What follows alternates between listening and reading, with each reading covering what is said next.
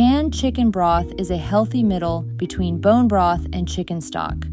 Loaded with chicken bones, vegetables, and enough water to make a nutritious broth, this liquid gold is a staple at our house.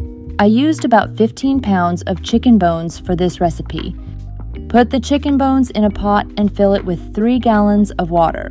The water should cover the bones. A little vinegar is added to the water to help the bones dissolve better. Heat the water to a simmer over 400 degrees Fahrenheit.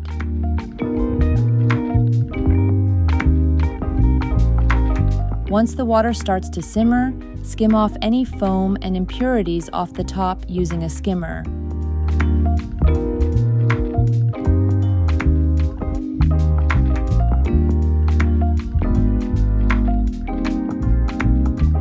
Add all the vegetables and spices.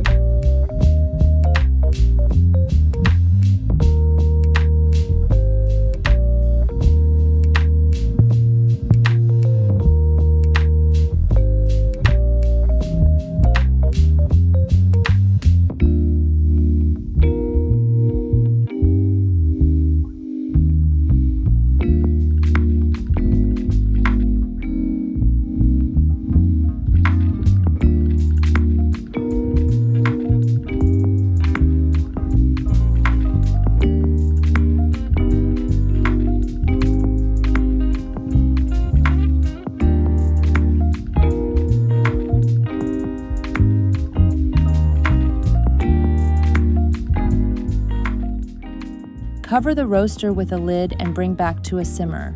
Once the broth starts simmering again, turn down the heat to 300 degrees and leave it to simmer for 12 hours or overnight, covered.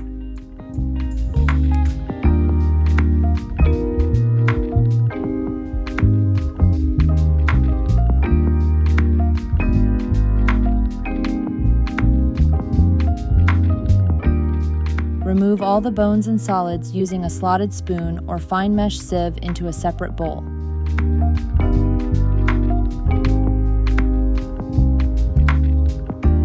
And now the broth is ready for bottling. Pour the broth through a strainer and ladle the bone broth into sterilized jars. My Nesco electric canner requires 2 quarts of hot water before placing the jars in. Twist shut the lids and pressure can at 10 pounds pressure for 1 hour and 30 minutes.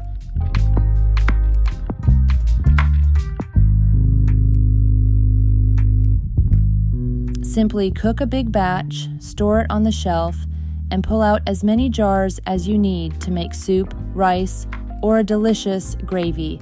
Until next time, happy cooking and smacznego!